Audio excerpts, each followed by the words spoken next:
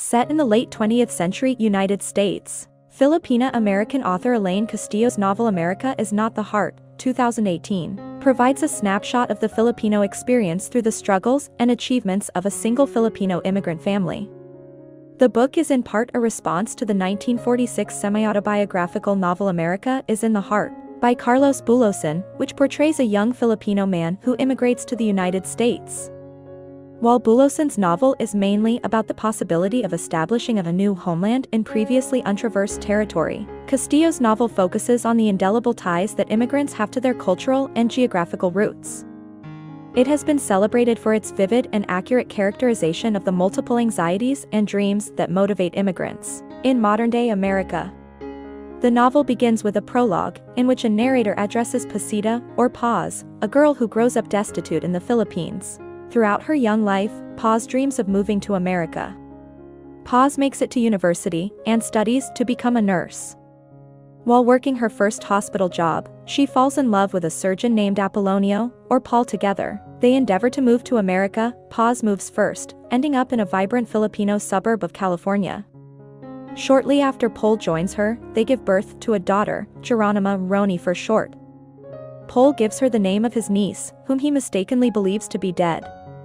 Next, the story moves to Paul's niece Geronima. She locates her uncle and moves in with him, Paz, and Roni. Roni christens her cousin a hero for accomplishing the remarkable feat, the details of which are known by no one except Hero. The novel backtracks to the time when Hero lived with Paul. Following in his footsteps, she became an aspiring surgeon at medical school. Hero develops a strong bond to the restlessly inquisitive Roni, thinking of her as her little sister. They both befriend Adela and Rosalind, a grandmother and granddaughter in the area, and slowly merge their families' gatherings. This slow story of assimilation is punctuated with vignettes of Hero's former life, in which she was affiliated with the communist New People's Army and had multiple affairs with men and women. Some of these memories are sources of trauma. It is revealed that Hero was tortured, her bones broken while she languished in prison. Hero continues to share very little information about her past with her family. She slowly opens up to Rosalind, eventually telling her about her stint as a doctor and an agent for the NPA, during which she was imprisoned for 2 years. Rosalind develops feelings for Hero, but Hero ignores them, wary of becoming vulnerable. She prefers to have casual sex with multiple partners. During Roni's 8th birthday party, Hero, overwhelmed by the normalcy of her new domestic life, cannot help but think of her friends from the NPA, many of whom are undoubtedly dead. Rosalind proposes that she and Hero have sex. After declining several times, citing their age difference, she changes her mind. This marks the beginning of an extremely passionate relationship. The final section of the book focuses on Hero.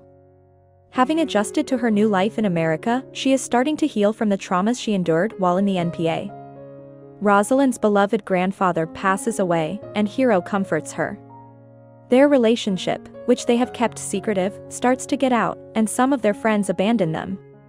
Rosalind preemptively moves out of her house, anticipating that her mother will force her out otherwise.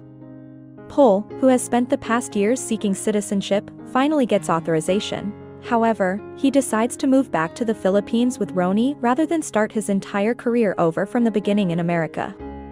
Hero deeply misses her cousin, and desperately tries to locate Paul to convince him to return.